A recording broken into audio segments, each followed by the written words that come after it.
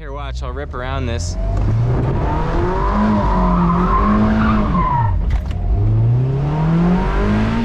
Oh, I just got this OS Giken diff from Japan, and they gave me a bunch of different stickers here.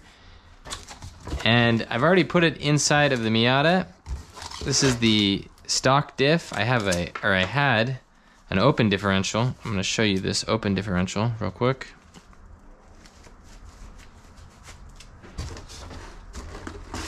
This is it. This is my open differential. You can see how it works. Interesting that there's quite a bit of play in here, and that's probably because I beat the shit out of it, but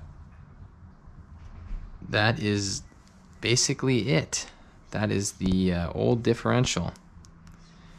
Swapping out the differential is a difficult job. I'm not making a video on that because I don't recommend this job. I don't recommend that you do this job yourself.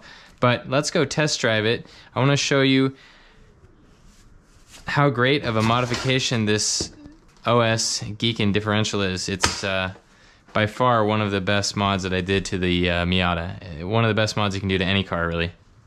Let's go drive it. We are here in the OS Giken equipped NC Miata, and we're gonna test it out. Now, when I give it a little bit of power, it will actually lock the differential up. And so if I'm giving it a little bit of power in the city, when I'm turning right here, you'll hear it lock and unlock. The axle sort of sounds like it's binding. And this is even with the special fluid from OS Giken. That fluid is an 80W250, which is extremely thick. It seems like the fluid is about as thick as honey when you pump it into the differential. All right, here we go. Let me show you. Now when I floor it, it just sticks. So if I just give it gas here, it will just stick.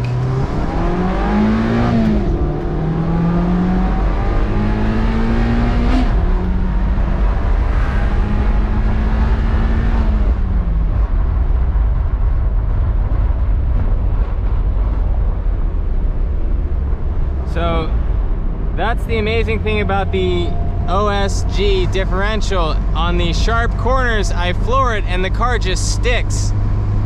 Now when the tires are a little bit cold, like in the morning, I can do some very nice drifts with this differential. It locks up very quick. The other thing that I did while I was in here was I replaced the differential carrier bushings, and those were completely shot. The stock ones were completely shot. So I put some polyurethane bushings in there, and now there's no shifter movement. And I didn't realize how bad those differential bushings were until I got in there, and they basically eliminated all of the slop in the transmission. And the reason that is because there's a power plant frame running from the transmission to the differential that keeps everything in place. It basically locks the differential to the transmission. And so by isolating the differential with those solid polyurethane mounts, I now have much better shifts. And also because I rebuilt the differential, there's no gear whine or anything transmitted into the car like some people talk about. And I think when these cars get older, there's some play in the older differentials, but if you set the differential up correctly, there's no sound transmitted into the cabin with the polyurethane mounts. If you're getting diff whine, your differential is probably not set up correctly. Now the other thing is, no lift shift works really well right now. I'll show you a second to third shift. It's so fast, it's incredible. And that's a function of the differential bushings.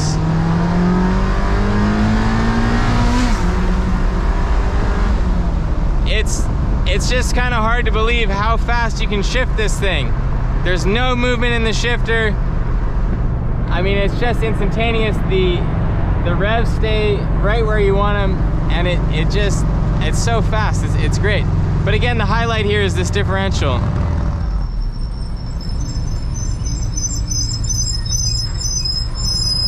So I have racing pads on here right now because I might go to Willow Springs on Saturday and tune the car before I head out to Buttonwillow again.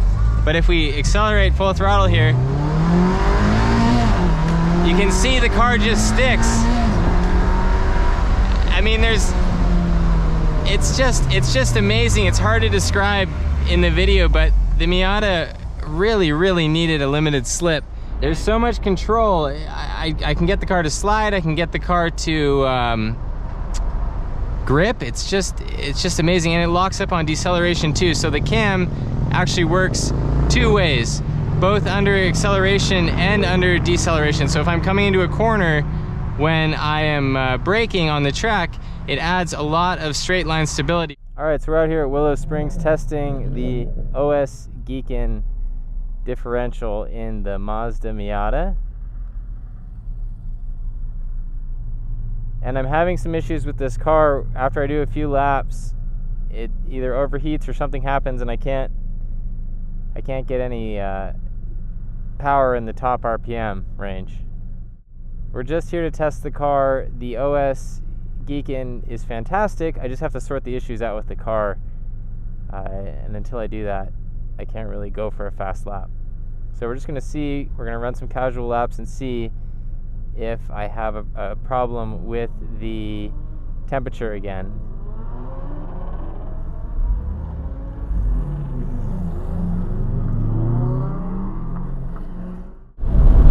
Now, one of the interesting things about the diff is the front left wheel now rubs when I hit that corner, and it's because the slip angle is a little bit different with the wheels locked up in the back. The car behaves completely differently.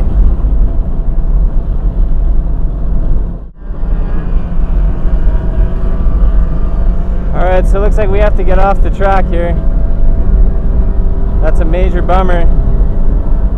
But the Miata is doing well now, so that's, you know, that's the good news. Good news, bad news. Good news is the Miata is doing well now. It's not losing power as much. Bad news is the hot weather really does affect it, and so I've got to do something about the heat, because in the cold weather the car is much snappier. I'll see much higher speeds, and so in order to make that up later in the day, I'm gonna have to carry more speed through these corners in order to keep pace with everybody on this racetrack. So that is unfortunate, but here we are. Yeah, the heat pouring out of these vents is just spectacularly hot. So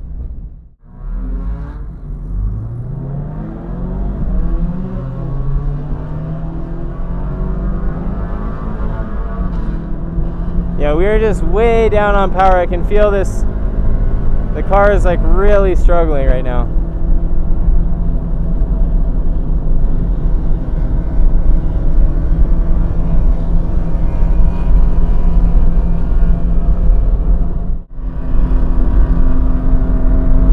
Okay, he's gonna let me by here.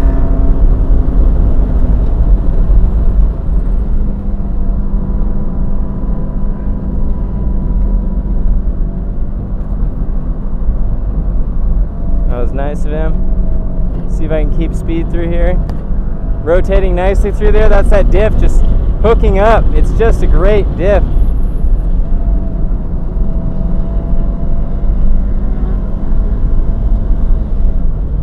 I got a check engine light flashing.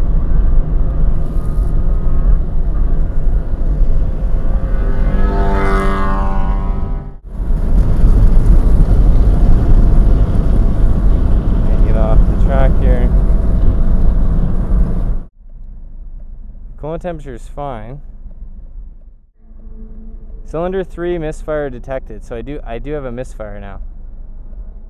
Alright, so I gotta chase that misfire down. Alright, so long story short, this is the engine failure that I experienced on the racetrack.